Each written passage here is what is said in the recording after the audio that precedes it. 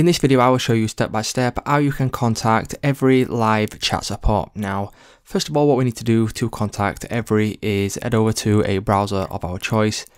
And then once we do this, you will need to head over to evri.com/contact us.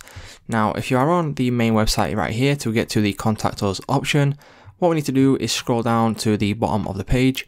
You will now see an option for contact us. If we click on this, that will then bring you over to here.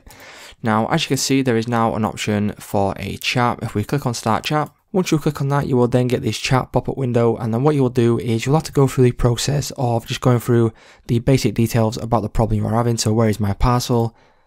And then once you do this, you will then get back to you, and then you can put I don't have it, or you can type in the reference or tracking number into this box.